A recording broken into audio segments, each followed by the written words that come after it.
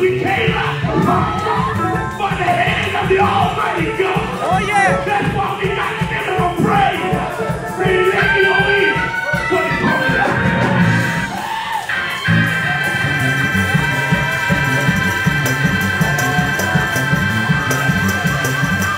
He let me go in. What he told me out.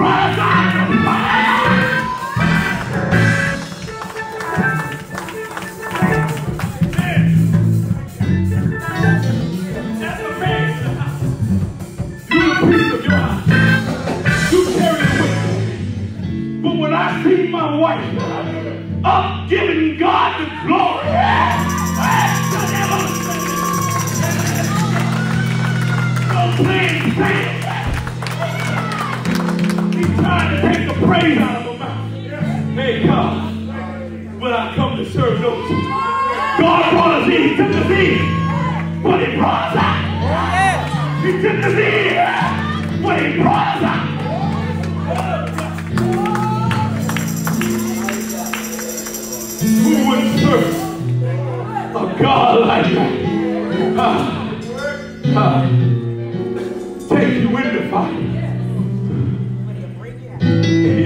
you. And those that thought that the fire would consume you, but yet the fire made you stronger. It made you better.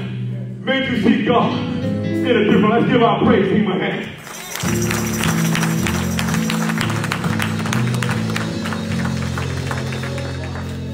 I have no reason to fear.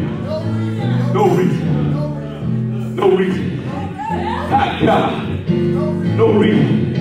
Thank God. The mountains is tall, but I have no reason. No reason to fear. God, I have no reason to fear. First lady, come on now. Feel something. Thank God, come on.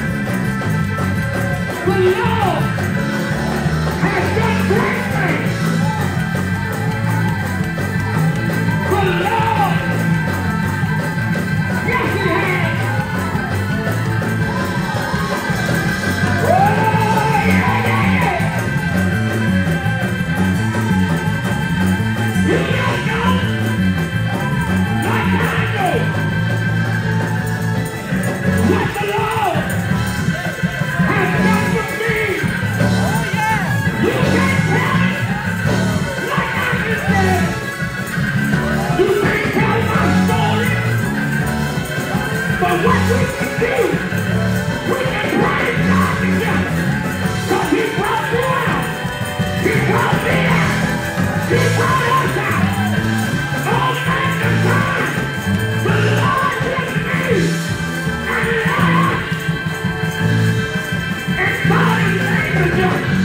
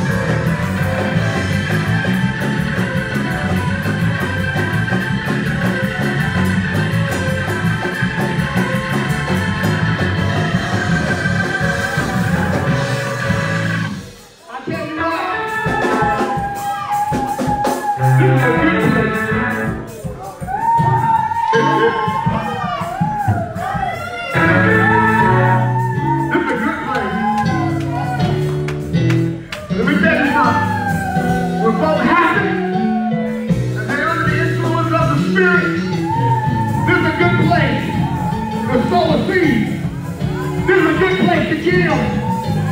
Because when you're happy, you're going to give. Come on, brothers, come on up to the front. Yeah.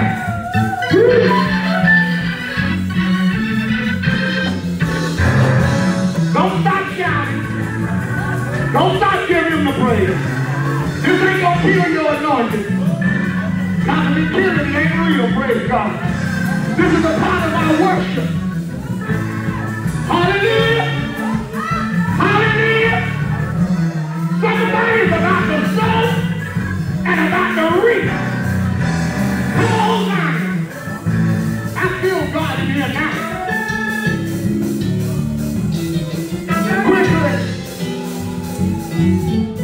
Quickly, praise the Lord, get your offering. If you need an envelope, wave your hand. One of our ushers will praise the Lord. Get with you. Perhaps you came this morning and forgot your checkbook or forgot to even bring cash. We got you covered this morning. You can use our cash app, praise the Lord, which is $, The Way Church, 6600. Praise the Lord. $, The Way Church, 6600. Giving is a part of worship too. Everywhere God bless the children of Israel, you would see them offer up something to God. Here you are in the last month, the first Sunday of the last month of 2018. And can you just take a minute and think about, before you give, can you just take a moment and think about everything you went through from January the 1st until December the 2nd, and all the stuff that God brought you through. Anybody been through some stuff this year? Don't play with me. I mean, some things that you haven't even told anybody, and you're still here, and you're still standing. That means you ought to want to give something to God to show him I'm grateful for what you have done in my life. I want you to know that I wouldn't be where I am had it not been for you on our side. Once you get your offering, if you will stand and lift it in your right hand.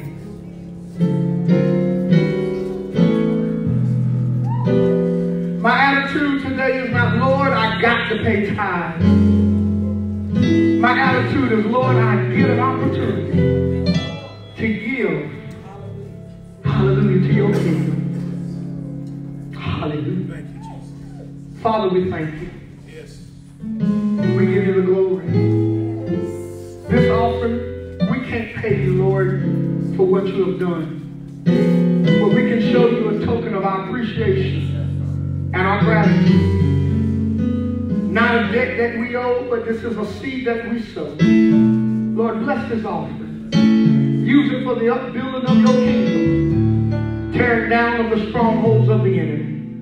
If you do this, Lord, we'll give your name the glory, the honor, and the praise. For it is in Jesus' name we pray. Come on and say amen. Amen. Come on and say amen. Amen. Those of you that are watching by Facebook Live, please participate in this part of the worship. Amen. Put your offering under the umbrella of the anointing in this way, church. Come on, somebody. And watch God bless you in Jesus' name. Come on, ushers, serve the people.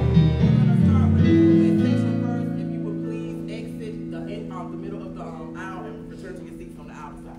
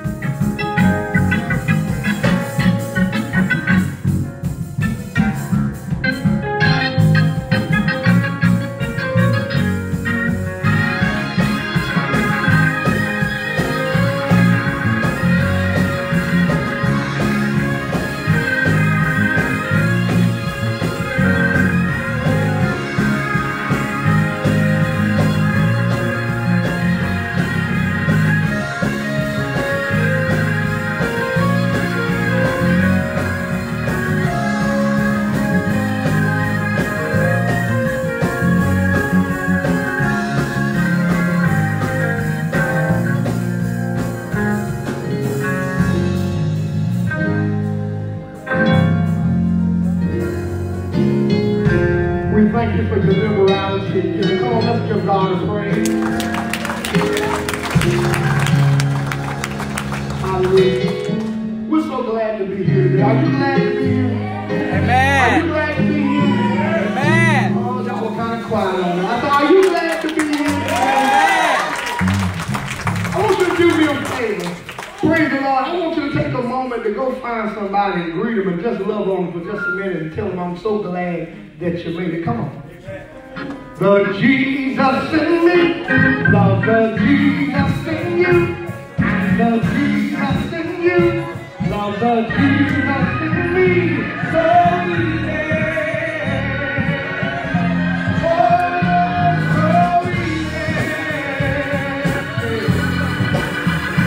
So easy. So easy to love. Oh, Jesus in me, love the Jesus in you, the Jesus in you, love the Jesus in me. So easy. Oh, so easy. Oh, so easy.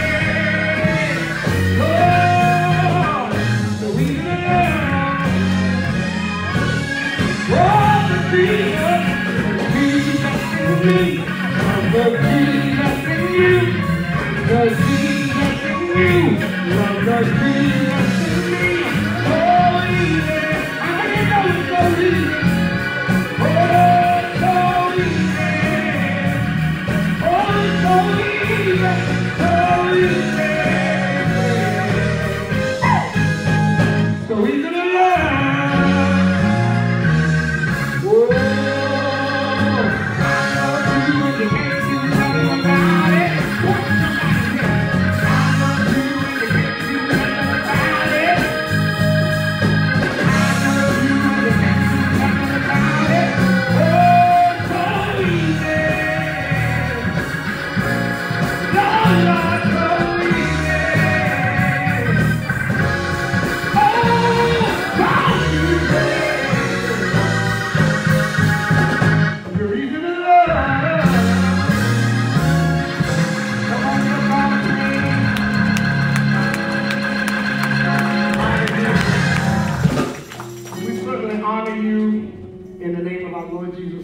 For he is our captain. He is our soon-coming king.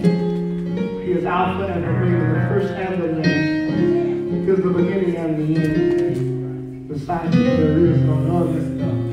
We certainly honor and praise the Lord. Our assistant pastor, Elder Michael Lewis, can we give God praise? Amen. Lovely family. Certainly to our very own Minister Chester King. We're so pleased to have with us all the way from Georgetown, South Carolina, Minister Leonard and Sister Betty Young and I'm here. We thank God for you today. Hallelujah. All of our mothers and sisters and brethren in Zion, can we honor all of y'all today in Jesus' name? Praise the Lord. And to our visitors today, if you've never been here before, just wave your hand. This is your first time worshiping. Amen. Praise the Lord. We welcome you to the Way Church. Praise the Lord. Hallelujah. We love visitors and the members here. Praise the Lord. Hallelujah. We thank God for you. When y'all see somebody new, you zero in on them and go love on them and let them know I'm glad. Because between here and 64, there are several churches that they can go see. But they came to see us today. I feel good down in my sanctified soul. Praise the Lord. There is a word from the Lord today. Certainly honor our First Lady who's somewhere doing some work right now. Praise the Lord. And I thank the Lord that He blessed me with a wife who don't just look pretty, but she does beautiful things. Praise the Lord. Some people, they just look pretty, but they don't do nothing. And I tell you what, brothers, if you're going to find your wife, don't just find somebody that look pretty. Pretty is one of the priorities. Come on. I want to make sure she's easy on the eyes.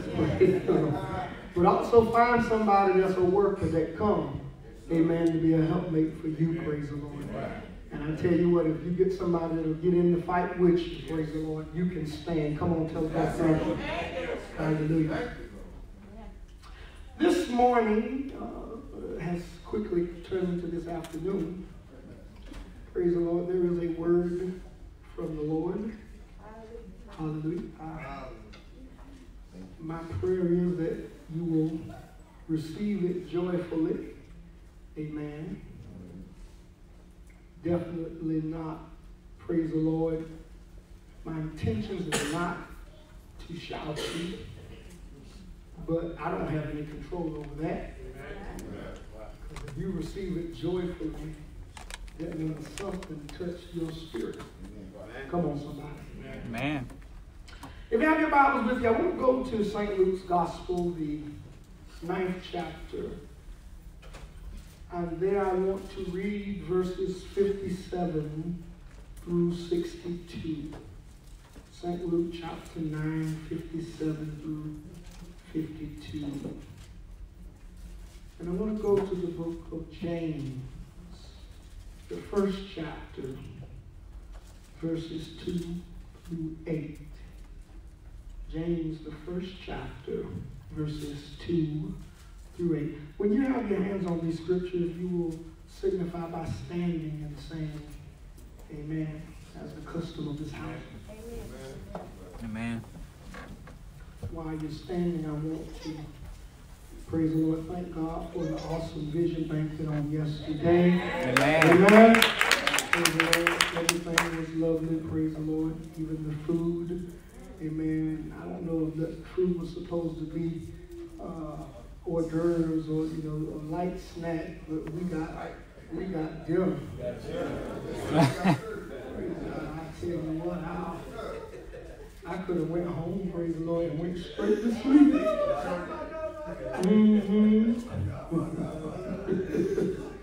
Yeah. You give him the praise.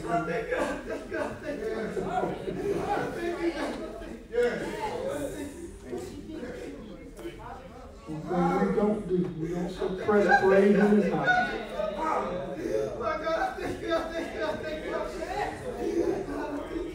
Hallelujah. Glory to God. Amen. Praise is what we do. And when you feel God moving on the inside, that's a sign that something is about to turn around. Does anybody feel that? Something is about to turn around.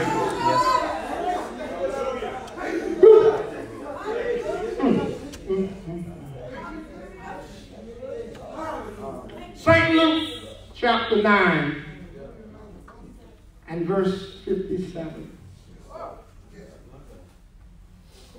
And it came to pass that as they went in the way, a certain man said unto him, Lord, I will follow thee whithersoever thou goest. And Jesus said unto him, Foxes have holes, and birds of the air have nests, but the Son of Man hath not where to lay his head. Amen. And he said unto another, Follow me. But he said, Lord, suffer me first to go and bury my father.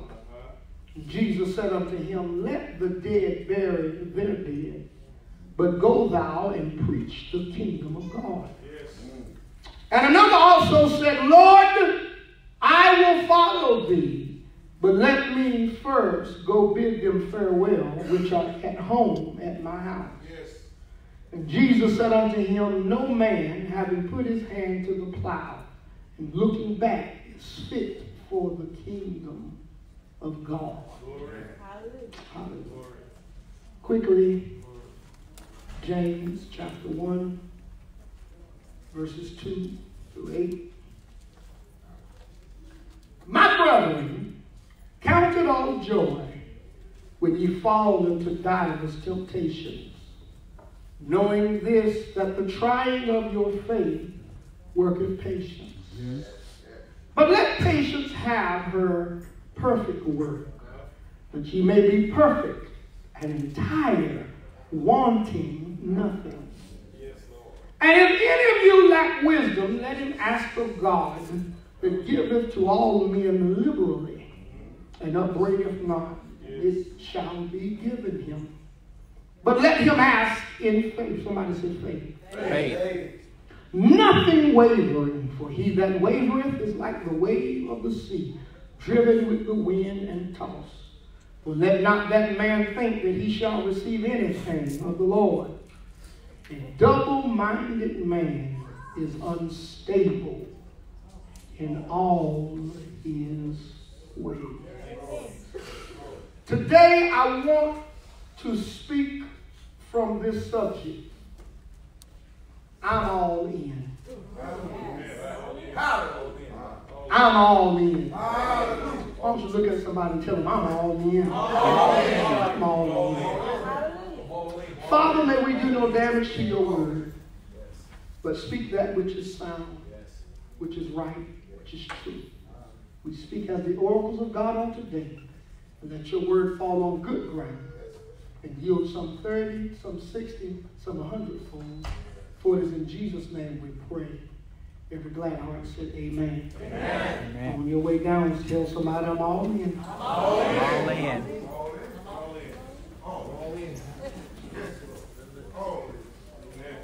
I was saved and filled with the Holy Ghost in January of 1990 at the age of 10.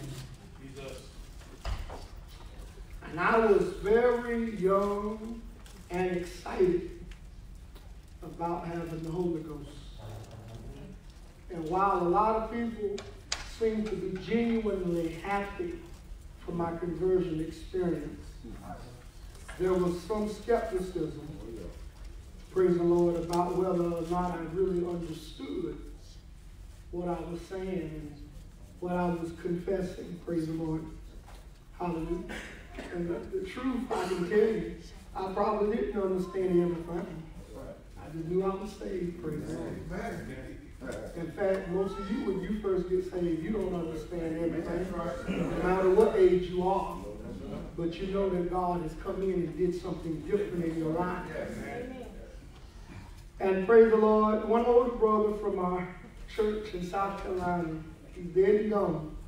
He told me one day, praise the Lord, he told me, he said, if you're not real, he said, in about 6 years, you're going to quit. You're going to be right back out in the world. Praise the Lord. And so, amen, I didn't know exactly how to think about that, but I, kept what he said. I'll tell you what, I thank God for that statement, because that statement gave me a goal to shoot for. Year 1, year 2, got down to year 6. In past years, he goes, I must have been real, praise the Lord. Hallelujah. Thank God I passed the test. Amen. I preached my initial sermon when I was 14. And again, there came some mixed reactions. Some were proud and supportive. And again, some questioned whether or not I even had the right to preach. Amen. 24 years later, I'm still preaching the gospel. The proof is in the pudding. Sometimes we spend way too much time trying to prove to others that we are something. Amen. When all you really need to do is just live the life. Amen. All you really need to do is just do what you're supposed to do. And don't worry about the haters and the spectators. Just live it, because if it's real, it's going to last. And if it's not real, it doesn't matter how much effort you put in trying to make it last, it's going to fall. I'd rather know that, amen, praise the Lord, that I'm lacking in an area so that I get what I need, than to go years and years and years and realize, this ain't working. Whether it's been remaining loyal to my faith or maintaining a positive reputation as a minister of the gospel, praise the Lord, or being faithful to my wife, amen, almost 20 years, praise the Lord, amen, I must say that God has been faithful in sustaining me, praise the Lord. And while I do give God the praise because every good and perfect gift comes from God, I will say that my consistent factor in a walk with Christ and all of these things is having a made-up mind. Amen. That's right. Hallelujah. Amen. Praise the Lord. Today, a lot of people never commit to anything. Y'all don't like my talk. That's right. They don't commit to school, college, staying on a job. Come on, somebody. Or even being a part of the church. They don't ever get committed. And as a result of their non-committal ways, they are inconsistent with their walk with Christ. They are inconsistent, amen, in, praise the Lord, their relationship, praise the Lord. And today, I want to take a few moments to talk with you and declare, amen, that I'm all in. But it's going to take a made-up mind. Can I talk about that today? Yes. Praise God and shout it. Praise God. I think I can talk for a few minutes. Jesus, amen, encounters three prospects in the kingdom. Praise the Lord. And, amen, these potential followers, I believe, represent, amen, followers today. So when we talk about these followers, I want to see if you could possibly see yourself in one of these three guys. The first one, after hearing Jesus teach, amen, praise the Lord, impulsively declares, Lord, I'm going to follow you wherever you go. Yes. Now that's after we had one of them hot services. Yeah. One of them knockout, drag out, you know. Yes. Praise the Lord, the anointing fell. You fool, there is a God.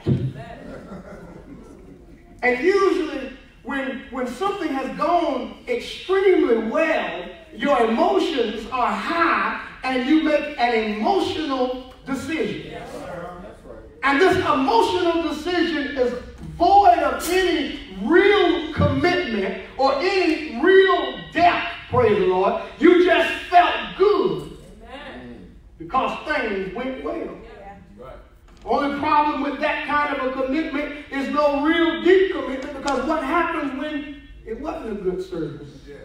Right. What happens when the preacher didn't walk in the aisle and put his hand behind his ear? What happens when, praise the Lord, fire didn't fall? Oh, y'all quiet. Amen. Amen. So this guy says, Lord, I'm going to follow you wherever you go. And you know, it sounds good. It sounds good to the Lord. And it sounds good to leaders to hear people affirm that I'm with you. I'm going to follow you. We're going to do this thing. Praise the Lord. But Jesus, because he knows everything, he knows the ending of a thing from the beginning, he cautions this man.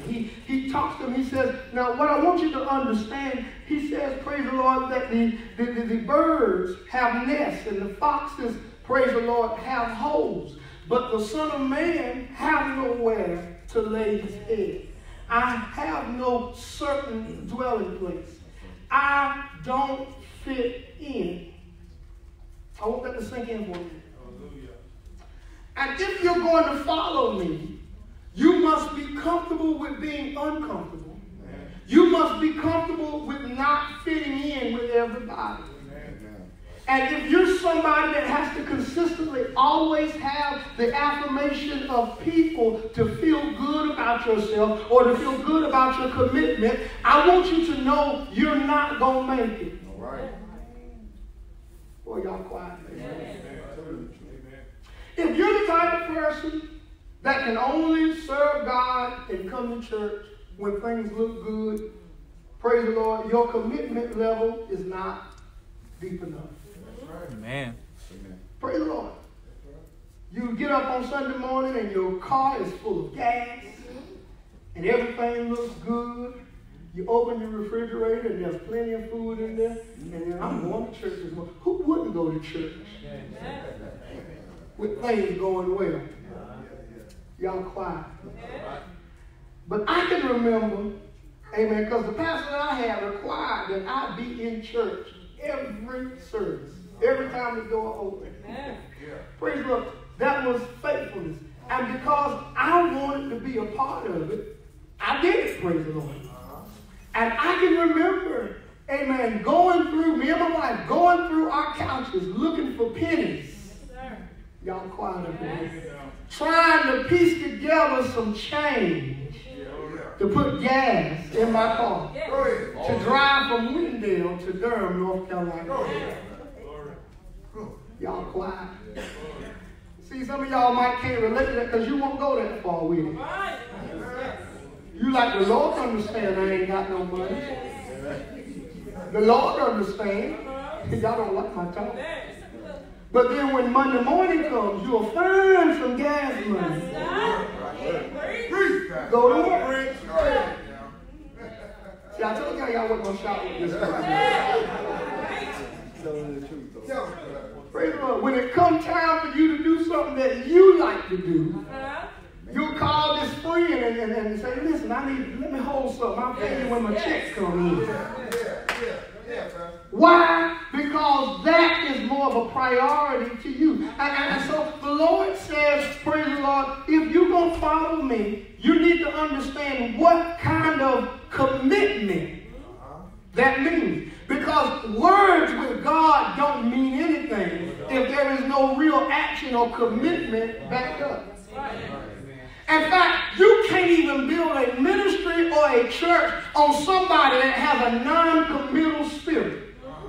Talk, Pastor Scott. Hallelujah.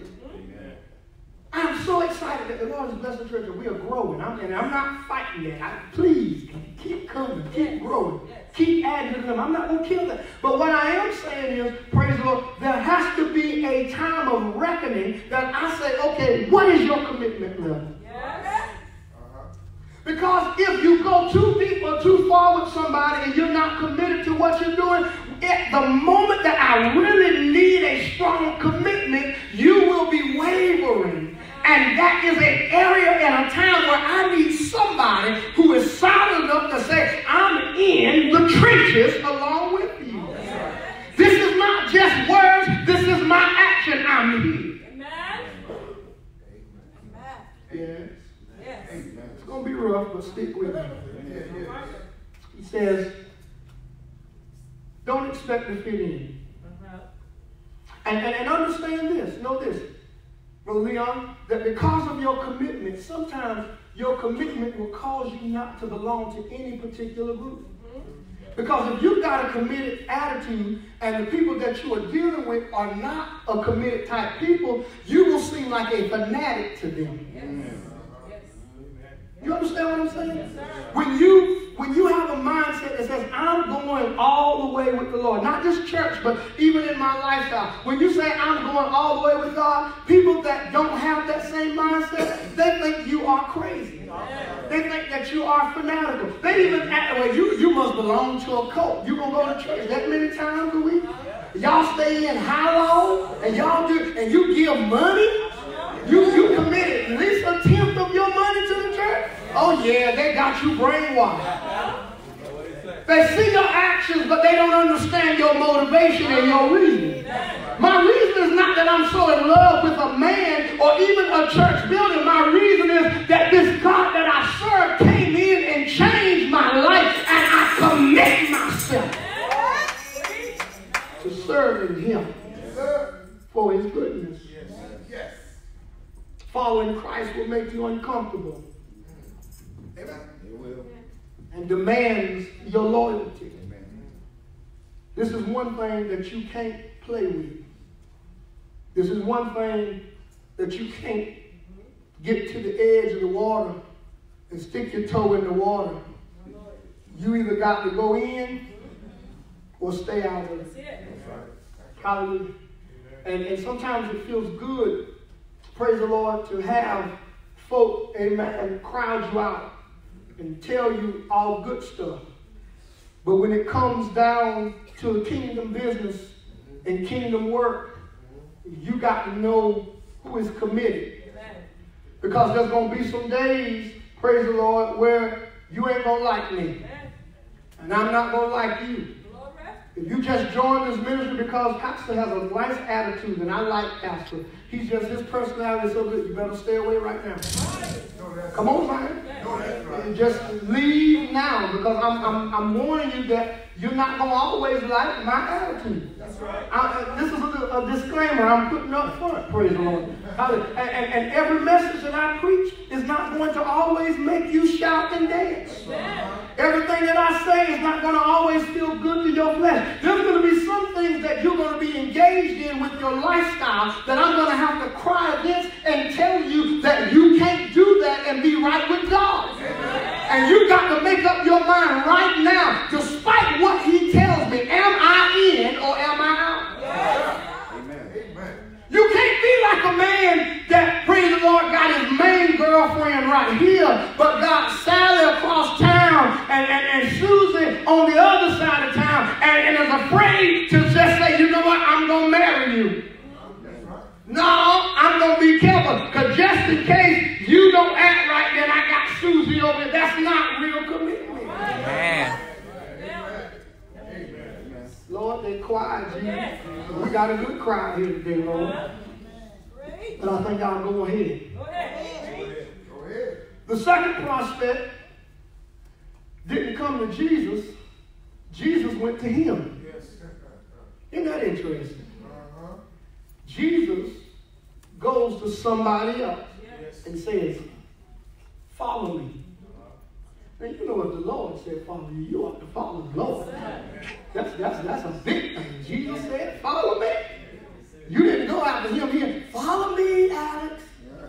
Look like you would just say, yes. Bless the Lord. He said, yeah, Lord, I'll follow you. But let me first go bury my father. Now, the burying of your father wasn't the bad part. Okay? I want you to stick with me. Going to bury your loved one wasn't the bad part. That's not really what kind of ticked Jesus off a little bit. The part where he said, let me first go bury my father, which speaks to your priorities. Oh, y'all quiet. Jesus is talking about the urgency of the gospel. He is talking about the urgency of bringing mankind into his kingdom and expanding it. And this man, when the Lord gives him the opportunity, praise the Lord, to follow him and preach the gospel, he says, okay, I'll go, but let me first bury my daddy. Now, Jesus' response was, praise the Lord, let the dead bury their dead, and you go preach the kingdom. We're going to preach the gospel of the kingdom. Now, I want you to understand, Jesus was not being harsh in what he was saying, but what he was doing, praise the Lord, he was establishing a precedent in this man's life. And that precedent was, I must be first in everything. I must be first. If you're going to follow me, I must be first priority in everything that I do. And if you don't start me out being first, then I'm not going to be first. Because let me help you understand something. When a man or a woman make a decision to start following Christ, all kinds of situations are going to arise. Praise the Lord. You're going to have trouble every kind of way. Family problems going to come up. Come on, somebody. Money trouble going to come up. Health issues are going to come. The church going to get crazy. Praise the Lord. All kinds of things happen when you make a commitment to follow God. But in everything that happens, God must be first. It's so funny, praise the Lord. I saw folk, amen, hallelujah, sitting in the rain watching a football game. But if it rains on a Sunday, you can't come to church because it's raining. In the snow, watching them throw a football. Now, I'm not against football. I'm not, I'm not a big sports fan, but I mean, if that's your thing, that's your thing.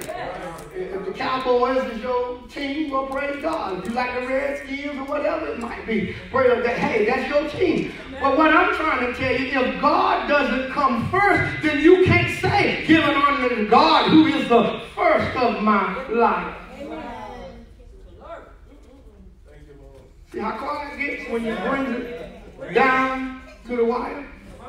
Because when you're happy and you're feeling good and the Spirit's moving, everybody feels like, oh God, I'm with the Lord. But see, you got to make a decision for God aside from your emotions. Yes. This cannot be an emotional commitment. Yes. Oh, I'm preaching better than y'all saying amen. This cannot be an emotional decision. When the Bible says, husbands, love your wife like Christ loved the church, that is not an emotional decision. It is not, I love you because I feel butterflies rolling around in my stomach. It is not, I love you because you look better, praise the Lord, than whoever the most prettiest woman is in the United States right now. It is not, I love you because, praise the Lord, things just so. No. The love that Christ is talking about is not an emotional love, but it is an act of the will that I decide with my own will to love you. And y'all pray for me, because I used to believe it, Sister Melanie. I used to believe that there was just this one person in the world that God chose that you could be married to, and He chose that person, and that was your soulmate for life. And I used to believe that, praise the Lord. But time and having lived a little bit helped me to understand, praise the Lord, that the right one is the one that you choose. And the one that you choose to make it work with. Because you can be in love with the person that you think is your soulmate and don't have a mind to make it work, and you'll bust up. Y'all don't like my talk up here.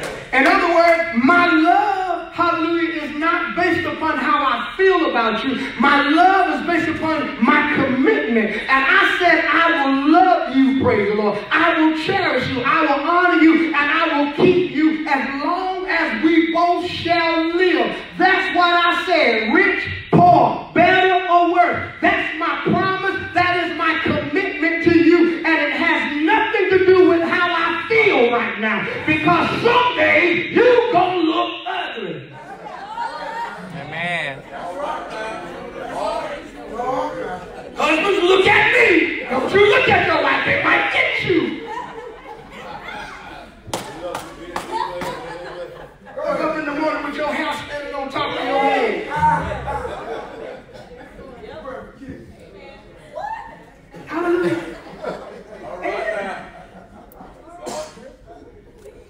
She does not think like you think all the time.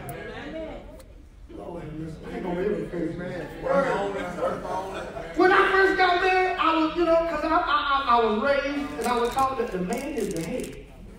And, with that thinking, when I heard the teaching, it never brought into fruition that the wife had a brain as much as I did.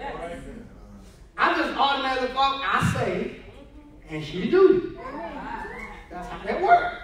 I'm the head, I say, and she do.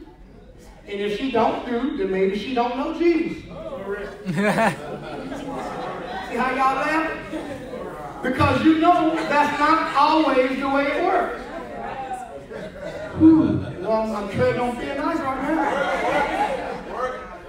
I found out that I can have a plan and think that I know, and she's thinking too.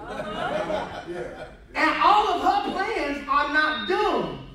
Some of them will work. And I read that part of the scripture that says that we are heirs of the grace of God together. Which means that God don't love me no better than He loves her.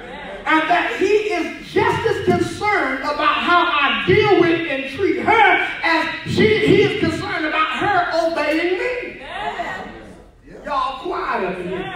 So you can crush a woman's spirit and make her do what you say, and you still gonna be in trouble with God. That's right. Yes, you will. why everybody quiet now? You know I'm telling the truth. Hallelujah.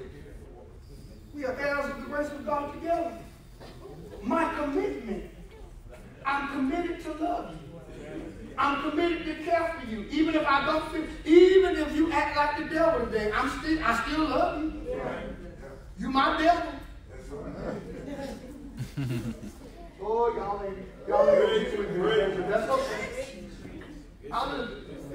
Church is not about an emotional commitment. Serving the Lord is not. And see, that's the reason why you have so many church hoppers. And you have so many people that won't commit to anything, because the moment it don't go the way you want, I'm out. The moment I don't agree with you, I'm out. You can't serve God halfway committed. Amen. You're not going to be no good to anybody. You ain't going to be good to your wife halfway committed.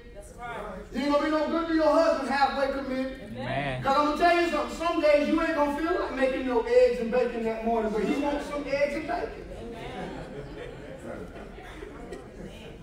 And if he asks you for some eggs and bacon, like, man, I can't do it. Then you got to. Don't get up there talking about me and my husband, we won. You ain't won. You acting too. You ain't sick. Your arm ain't broken. You just didn't want to do it simply because you just don't want to. You ain't won. Honey, I want to go to Alabama. Well, we can't go to Alabama. It's not in our budget. But I want to go somewhere. And I'm going to get the money for us to go to Alabama. Listen. He told you. Y'all going to get mad with me? Yeah. He told you that on our budget, we can't do it. So what that means is if you're following him, you got to go according to his budget, not what you can do. Because when you say, well, I'll go get it so I can do what I want to do, then what you have said, I'm going to act just like Eve. And said, don't eat of this tree. And the devil got in her mind and said, you know you can do it. And she gave it to him. Now, he profited from eating from the tree, but when they both got in trouble, both of them was in trouble. Amen. Just because you can do it don't mean you should. Amen. You go out and work your own little stuff and get your own stuff there. I got it. I got the bacon, I fried it. And then when your husband don't look at you the same way no more, why don't he love me no more? Because you just told him you don't need him. Amen. You see how quiet they got? I'm going to help you today. God created you sisters to be a helpmate to the man. That's right. You, praise the Lord, are supposed to help him. Amen. He, praise the Lord, is supposed to feel needed by you. Amen. And if there is no need, see, his attraction to you is based upon your need for him. It's built in. See how quiet they is? See, nobody ain't going to help. Because you can buy all the roses and sprinkle your bed covers with chocolates on it and have some wine on the side of the bed and have a steamy night. But when you get up the next morning after you done have a steamy night, now you got to live together. You done had a wild night of making love, and then you get up the next morning, you can't even talk peaceable to one another because it's not all about sex, it's about intimacy. And you can't be intimate if you're not going to be committed. Amen.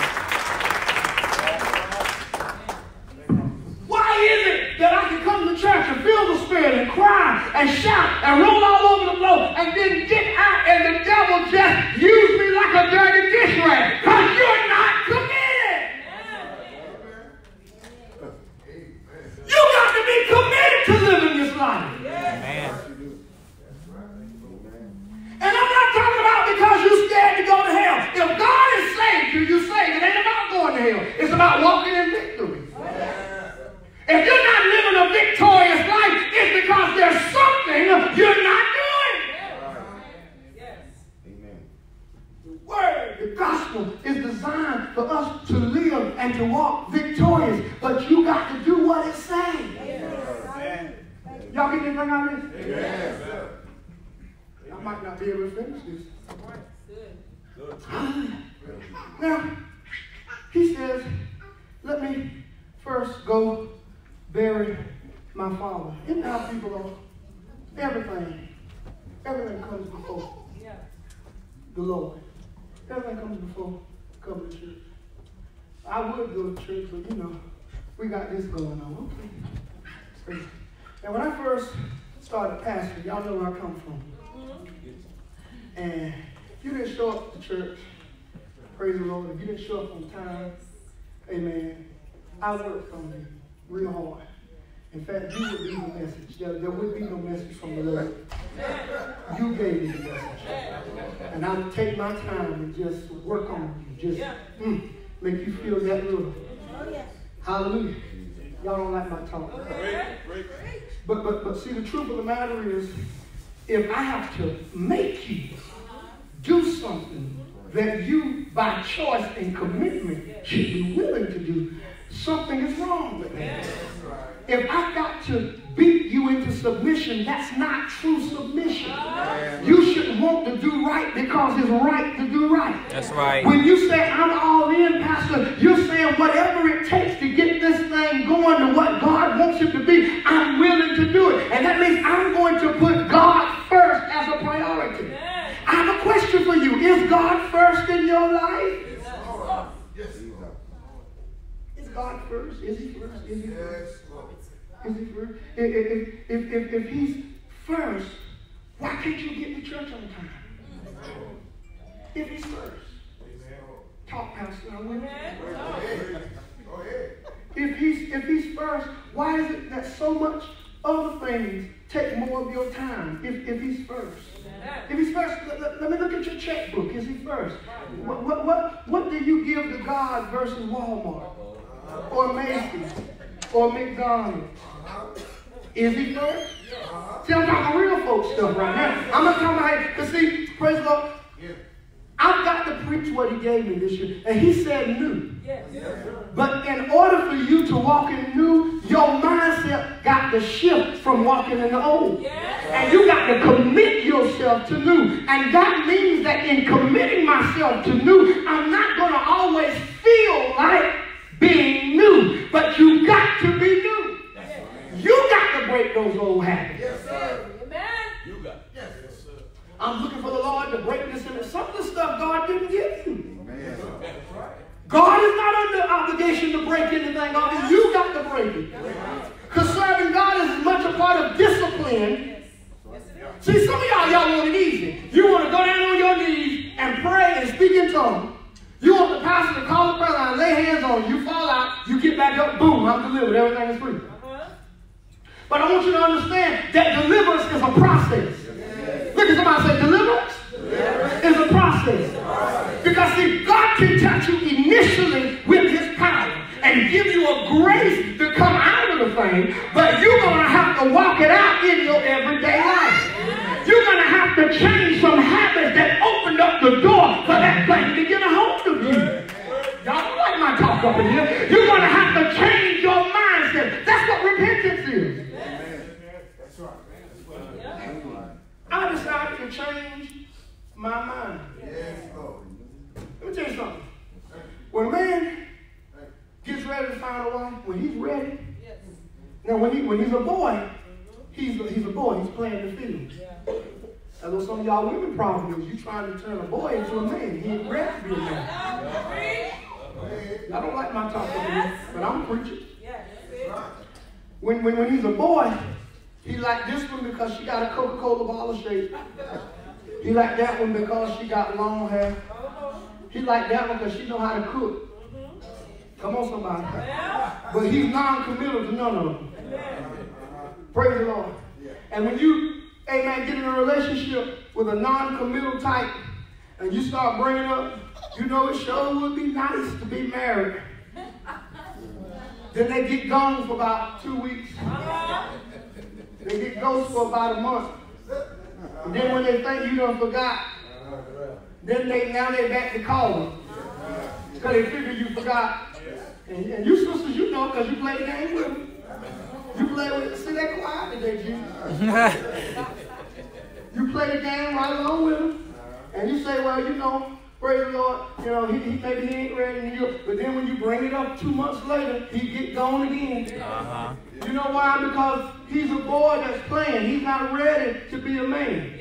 But when a man is ready to find a wife, praise the Lord, hallelujah to God, he steps up to the place and says, you know what? You is who I want. I don't want nobody else. That's it. I'm committing to you. The problem is your mindset got to change.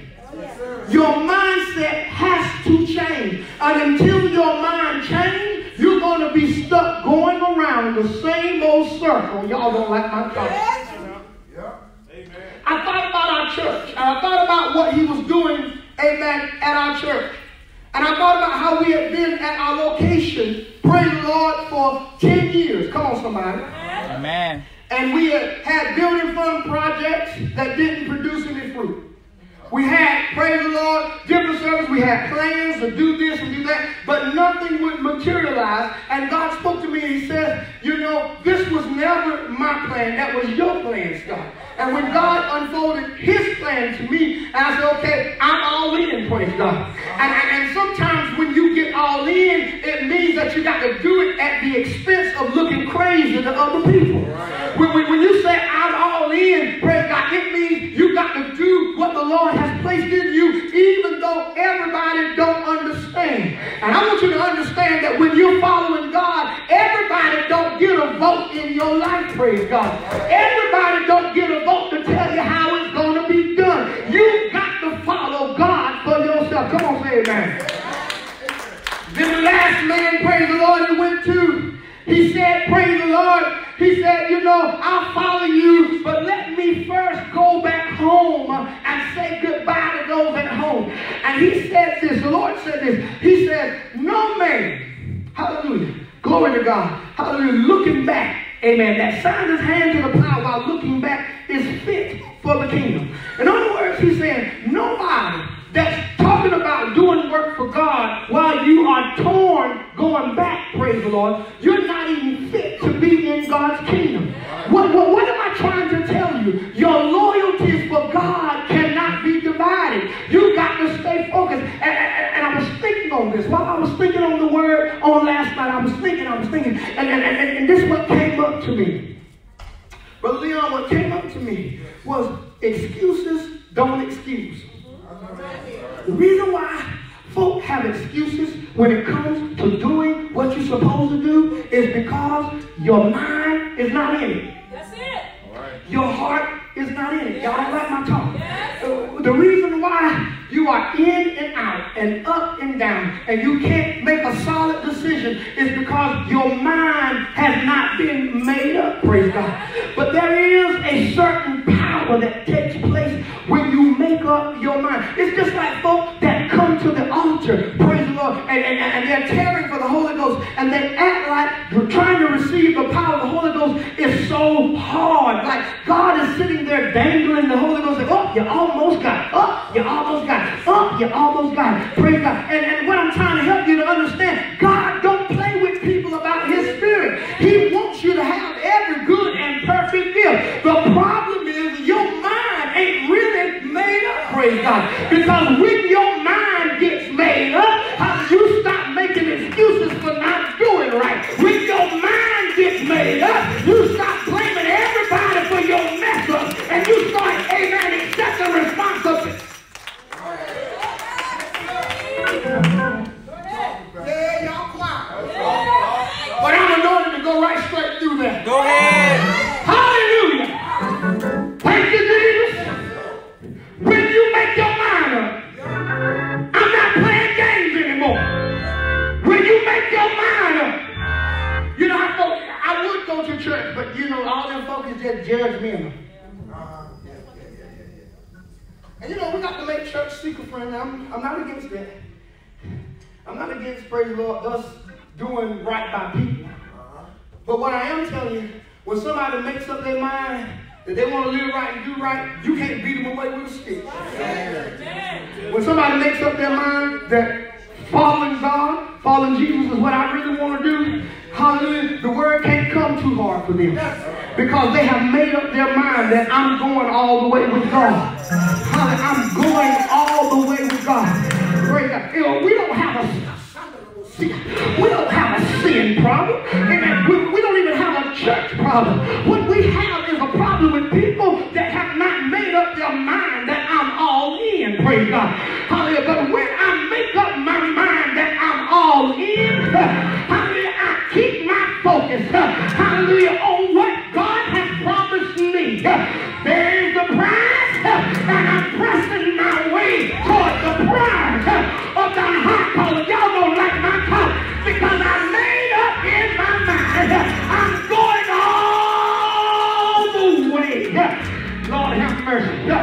When you make up your mind that you're going all the way, James comes along. I got to hurry up. Come on. James comes along and said, my brother, count it all joy when you fall into diverse temptations. He says, count it joy, not if you fall, but when you fall. I'm telling you, trouble is coming. I'm telling you, disappointment is on the horizon. I'm promising, I don't even have to prophesy this. I'm promising you that somebody is going to fight against you. I'm promising you, you're going to have haters and spectators. I'm promising you that sickness going to touch your body. I'm promising you, you're going to have to sit in church with somebody that you don't even like. Or you'll be honest. You might love them, but you might not quite like them all the time. I promise you, there's going to be something going on in your life that's going to contradict the promise that God made to you. I wonder if I have anybody in here today that can say, Lord, I've had some contradictions. I've had some crisis of my faith where it didn't look like what you promised me. Hallelujah. But my commitment and my faith told me I'm going to praise it through the contradictions. I'm going to give him the glory even though I'm being tested. I'm going to say yes.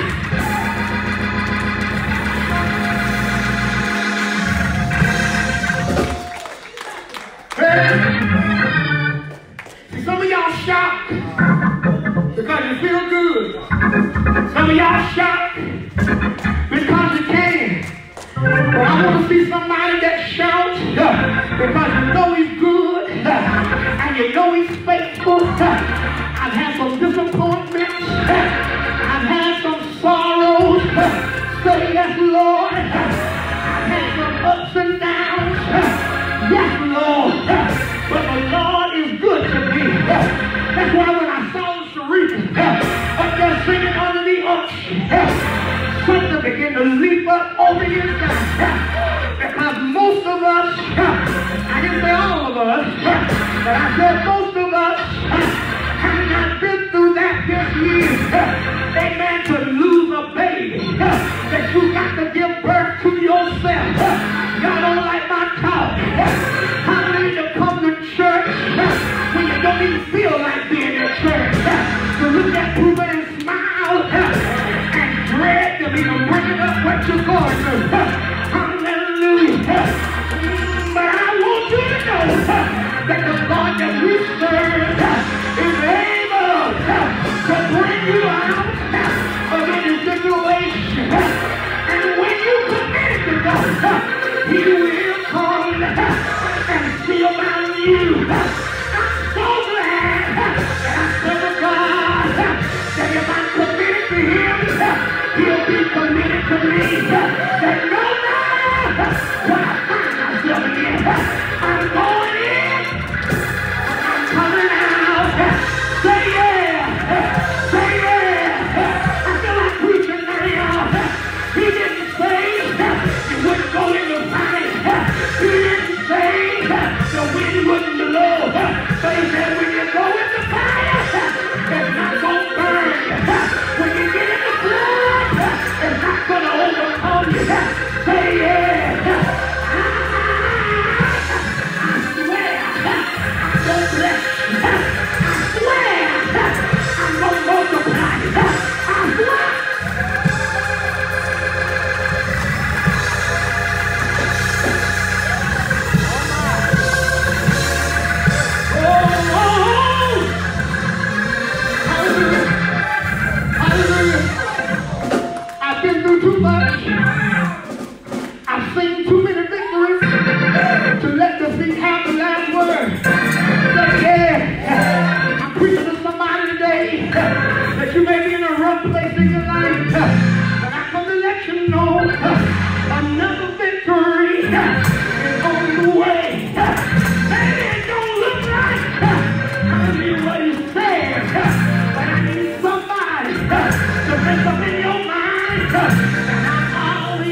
I'm all in. I'm not halfway there, but I'm all in. I made up my mind that I will trust in the Lord until I die.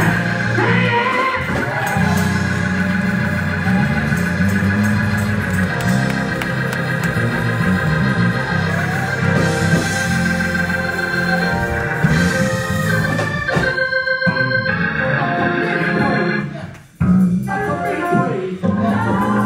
Emotional praise any day.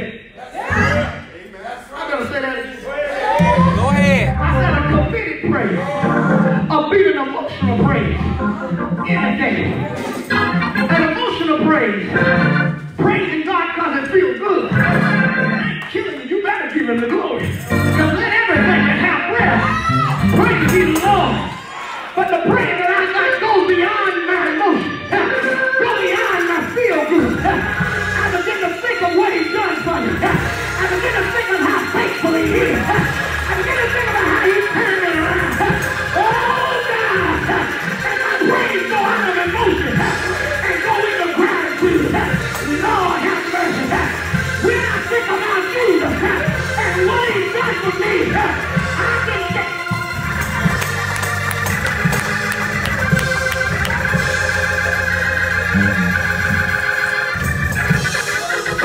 touch somebody and tell them I'm all in. I'm all in. I'm all in. I'm all in. I'm all in. I'm all in. I ain't got no mind to turn around. I'm all in. I got to go forward. I'm all in. I got to go forward. Yeah. I'm all in. The devil don't like this kind of preaching. Now he wants you to think that you just gonna feel your way. But you can't feel your way. You got to believe your way. The just shall live by faith.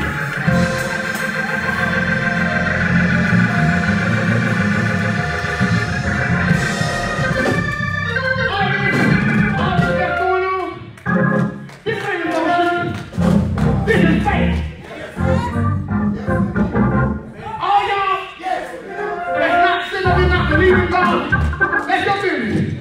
What you see right here, this is pure faith. How you go from being in a 1,200 square foot building to being into a 16,000 square foot building?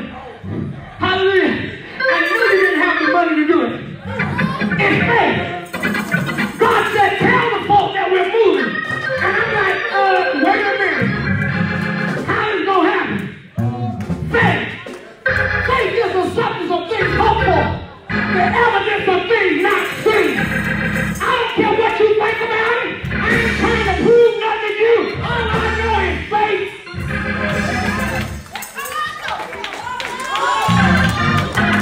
And if you go walk into your knees, it's going to take faith. Oh, yeah. Hey. Get out of your feelings. Start walking in your faith.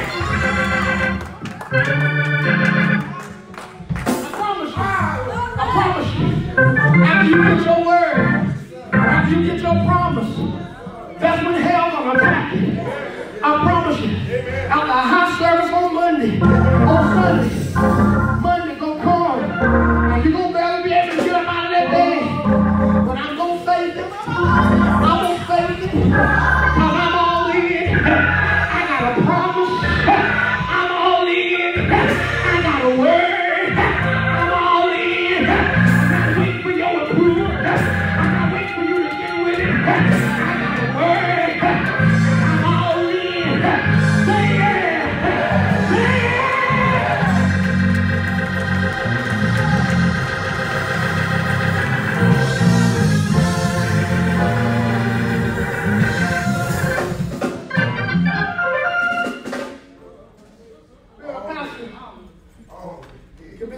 Can be emotionally draining. And the reason why, if you've never been a pastor, you don't understand what I'm saying. Hallelujah. And if you've been in some form of leadership, you kind of comprehend it. But when you're a pastor with a vision on you. It can be emotionally draining. Because the promise and the vision is so great. And some folks, when they see the foundation, they're shouting because of the foundation. But I'm looking at what we got to get done. I'm like, Lord, and they're not committed enough, Lord. They're not committed. Because when you let a football game keep you from church, you're not committed. You're not committed. You're not committed till you bring your pocketbook into the vision. I love you. We can shout and we can holler, we can grab each other around the waist and skip across the field and enjoy. But if you ain't got no skin in the game, you ain't in. That's right. It's going to cost you. What are you willing to give up? What are you willing to say? I'm all in. I'm all in. I've had several big-time pastors and bishops come to me and want me to be under their covering. I mean, they promised me some big stuff. But their direction was not what God called me to. And I had to forego looking like a millionaire to do what God said to do and to be committed. You got to be committed even if it makes you look like you're losing.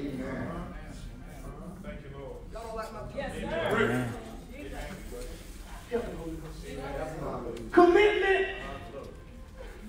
is not just up here talking about how committed you are. Commitment is when you put all of your money in the church as a leader and it still ain't enough to cover the bills. And you got to pay it. And you go home and there's a tag on your door that says the water has been disconnected. Oh, y'all quiet there. I'm talking about commitment. When your house goes into foreclosure because you're trying to keep God's house open. I'm talking about commitment. Praise God. See, starting a ministry ain't the same as inheriting a ministry. Folk will talk and will give you all kind of advice about what to do. But if you ain't in what I'm in, shut up, because it don't mean nothing to me. Because if you're not putting your neck out there on the line, all you're doing is just talking. I don't need talk. I need somebody to put their money where their mouth is. I'm all in. 19 years later, I'm all in. And if the Lord had not have been with me, there would be no doors of the Way Church open. But because God is faithful to do what He said, what I was able to do, I did. But when I couldn't do no more, God had to make a blessing. God had to make a way.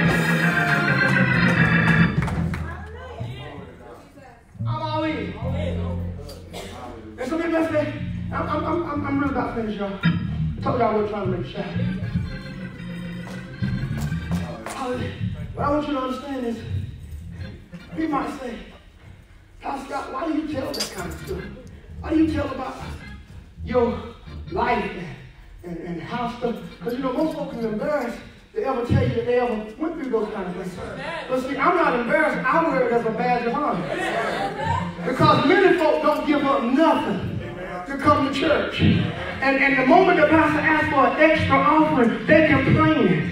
They complain, but they got, they got a cushion. They know what they're going to do when they get home. But what I'm looking at, Lord, if you don't move for me, not only will there not be no church, but there ain't going to be no Scott trial either.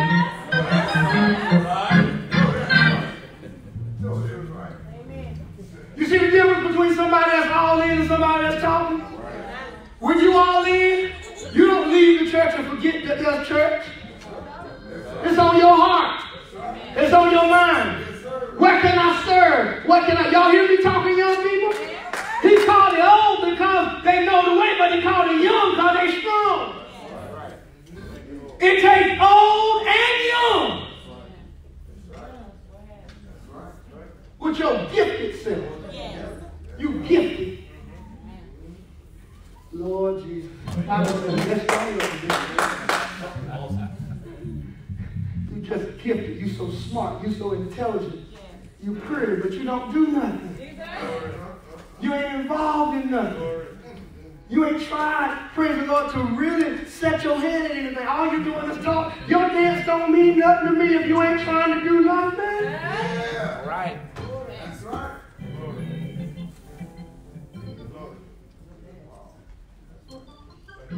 If the Way Church could see what I see right now, if you could see what God is about to do for us, hallelujah, you would get in a hurry about the things of God. Amen. If you could see what God is about to drop in our laps, you will position yourself to receive it. All right. I got one question for you. Are you all in? Everyone standing?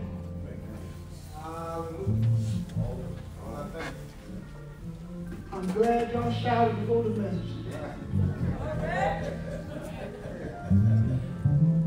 I wasn't trying to go that route. Are you all in? Yes. Oh. Your actions show whether you're all in. When you get ready to marry a woman and you say, I will, and you get in there and you're like, she is difficult. Well, you knew that when you married her.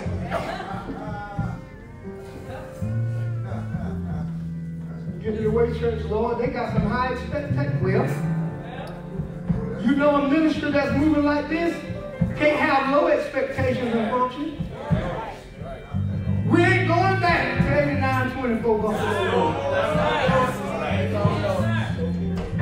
I know some of y'all hoping for those days are gone. Look around. The few seats that you see, it ain't gonna be that way for long.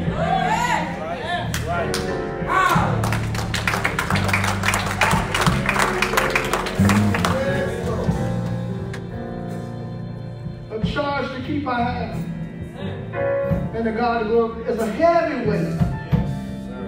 This is not just fun and games. I'm charged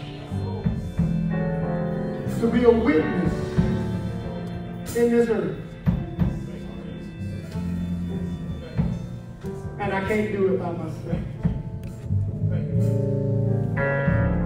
I looked at Lady Scott a few weeks ago. I said, babe, I ain't gonna go into 2019 doing ministry like I did the past 10 years. Because if I do, I won't be around for my 50th birthday. We got to cast our nets. I was casting a net. I got to cast my nets. Y'all are my nets. You understand what I'm doing? Today, I want you to take a minute. I want you to reflect.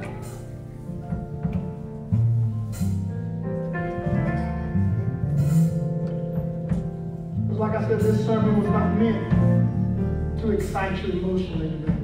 You can shout every service, I'm telling you.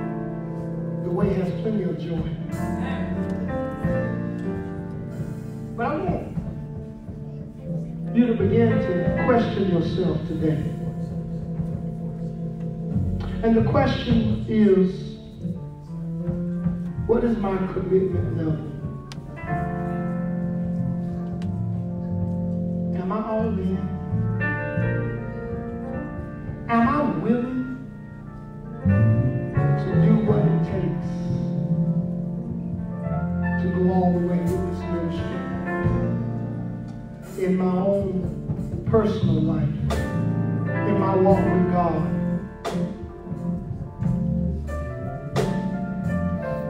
In fact, you don't even need to ask yourself, what are you willing to do? Sometimes it's a matter of, what am I willing to let go? Because it's not so much all the stuff you got to do, but what is it that's hindering you? Oh, you got to get real with yourself. What is hindering you from making that real decision? While you're thinking, I want you to grab your neighbor by the hand. Leave no one untouched.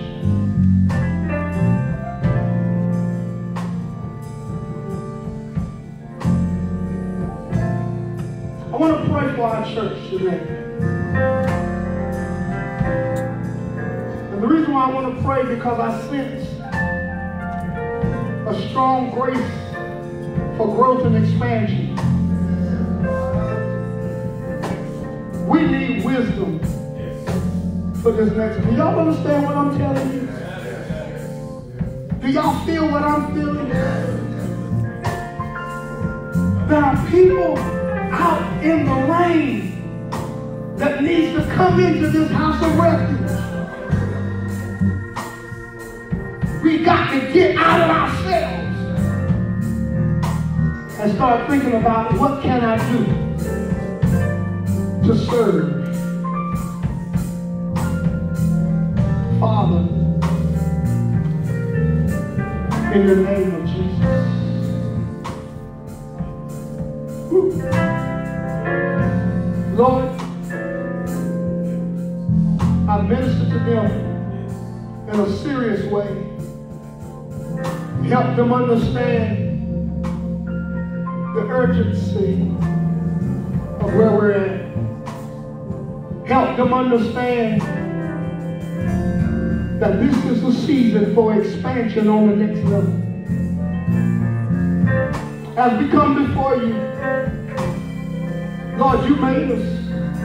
You know all about us. You know what season we're in. We want to be real with you. We're not here to make people shy. We're not here to make people think well of us. We're here because you brought us here. We ask you today to look on every distraction, everything that is hindering me from making a complete and a full commitment to what you have called us to.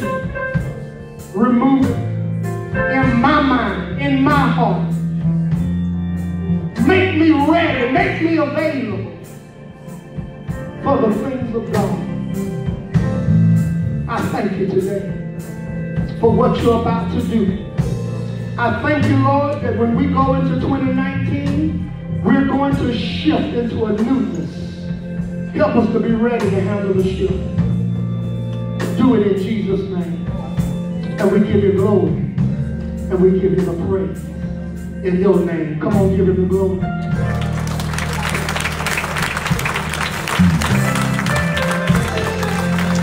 Listen. If you're a leader here, just wave your hand. Listen to me. And listen to me very carefully. When 2019 comes in, there is going to be a wave and a shift that's going to hit us so quickly that if you're not resolved in your mind to be focused, it's going to catch you unprepared. If you are a member here, I need you to understand that the weight of ministry will be too great. Listen to me good. It will be too great to continue to do things the way we have done it in the past. God is looking for committed and dedicated leaders and saints that will work this work. I promise you a shift is about to take place. I promise you a shift is about to take place. You better hear what I'm telling you, a shift. You think that what you've seen this year has been miraculous and a miracle, how he has added to us, you ain't seen nothing yet. Get ready. Prepare your mind. Get ready for the harvest. You members, seek somewhere to serve. Pray about it. Are you hearing what I'm telling you? Because God is about to do the great things. Mr. Leonard, the Lord gave me a word for you today, and I have to say it publicly. I wasn't going to take it to the side and say it, but I have to say it publicly. I don't know what this means to you, but there are going to be a few things that are getting ready to be dropped into your lap. A heavy responsibility is getting ready to be laid on your shoulders. And the Lord says, in order to withstand it, there's going to be a time of fasting and prayer that you're going to have to give to the Lord so that you can handle what's coming. Whatever's coming, man cannot stop it because it's been foreordained by God. There were some promises that was made to your father, hallelujah, that God has to make good. He's going to make it good in your day. Watch what the Lord does for you. Come on, tell him God thank you. Come on and tell him thank you. Come on and tell him thank you again. Hallelujah. We're going to let you go. I'm finished. I'm telling you, I'm finished, but I feel something stirring, and I'm trying to be good. Because you know, praise the Lord, what happens. Glory to God. Leon, God says, step out. He says, step out. He says, you made one step. He said, but step out even the more. He says, it's when you walk in the water, that's when it's going to part. When you walk in the water, that's when it's going to part. You understand me? When you walk in the water, that's when, as long as you stand there looking at it, it ain't going to open up. He said, but when you step in the water, that's when it's going to part. He said, step out and trust me, and you will see God's hand move. Oh, y'all didn't hear what I said. There are some people, praise the Lord, that you're going to have to trust God for this next level. Oh, God. You're going to have to trust him in this next level. Even though you can't trace him, baby, you're going to have to trust him in this next level. I don't know, you're a guest or somebody, I know. Praise the Lord. Okay, God bless you. Glory to God. You're going to have to trust him on this next level. He says, I want a complete and a total yes. He said, there's been some things in your life, glory to God. God said, I have brought you out of, I have delivered you. And some of the things that you went through would have killed the next person. In fact, you really are not supposed to be here. You're not even supposed to be standing. But because of the grace of God, you are here. And he says, you got to give him a total yes.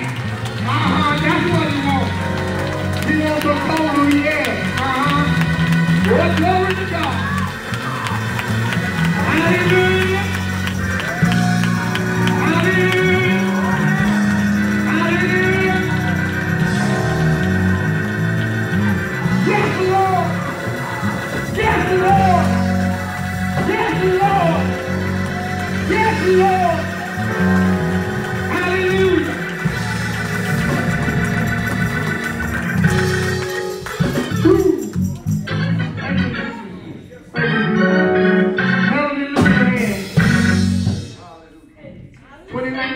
Going to be a different year for you. 2018 came in with some changes. Hallelujah. Glory to God. Spiritually, you felt drained. Spiritually, you said, this is not how it is supposed to be. But because you were faithful, hallelujah, you stayed. I want you to understand, God is going to reward you in this new season for being faithful when you didn't even understand it. I And a level of spirituality is about to hit your house like never before. God, I say, hallelujah, is getting ready to visit you, and he's going to set everything like it's supposed to. Oh God, I need y'all to give God the praise. Hallelujah. He's getting ready to do this thing in your life. I need y'all to give him the praise. Oh!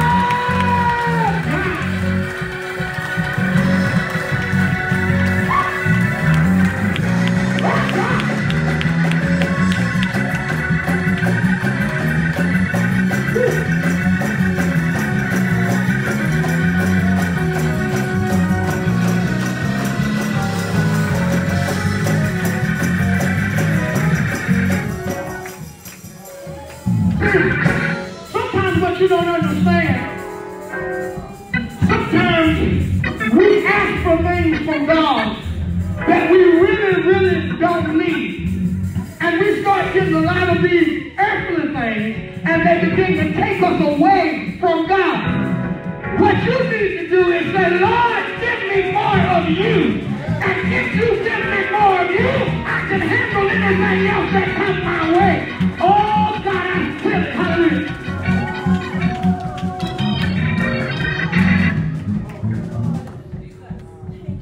Young lady, lift your hands. You're getting ready to be presented with an opportunity. And this opportunity is going to be a lucrative opportunity. For somebody that goes to school, money is a good thing. He said, but this opportunity that's going to be presented is not going to be the one that God wants you to take, because it's going to take you away from him and serving him. He said, if you say no today, he's going to say yes to you for the rest of your life. If you say no to the fake opportunity, he said, I'm going to open up such a wealth in your life. Hallelujah to God. That, praise the Lord, none of people in your generation will have experienced what I'm going to do in your life. And you're going to know, praise the Lord, that what I'm telling you is the Lord, because it's going to come and it's going to sound real good, but you're going to feel something in the pit of your stomach that says, that ain't what I'm supposed to be doing. You got to listen to the Spirit. Obey God. And if you obey God, you're going to be set for the rest of your life. I need y'all to give God the praise.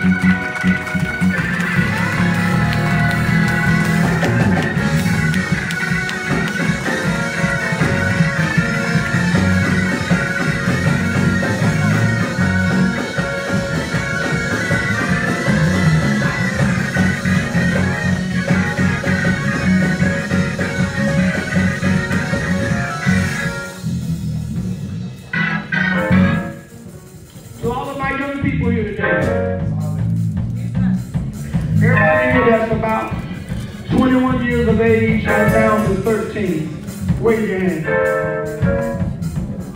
From 21 to 13, wave your hand. Let me see. I want you to understand something. You'll come to the wave at a very important time. I'm going to need you to commit yourself, because God's going to use y'all to bring other young people into the church. They can't see you slipping and sliding. They can't see you up and down. I'm not worried about your clothes, okay? That ain't what I'm talking about. God is bigger than that. I'm talking about your lifestyle. If you can commit yourself to the Lord, whatever you need God to do, God will do. Let me see how my college student waiting in. You're not going to want for anything while you're in college. You heard that word? So if you start wanting and you come back and say, Pastor Scott is alive, God's going to make a way. God's going to make a way. All you do is commit yourself to living for God. Come on, give God a praise. Come on, I got to let you go. I got to let you go.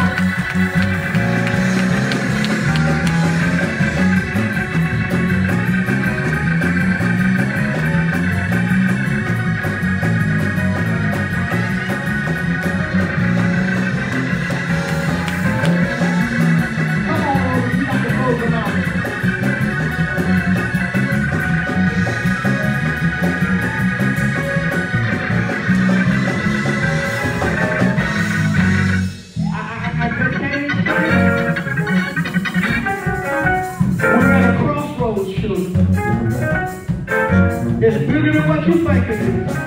If I could just really explain to you what God is about to do, it's bigger than what you think it is. Some of you came to the way, and you couldn't help but come because God was drawing you. Nobody called you. Nobody told you to come. But you knew your deliverance was here at this ministry. You knew that your breakthrough was here at this ministry. And that's why you're here today. We don't even understand. But I'm telling you, God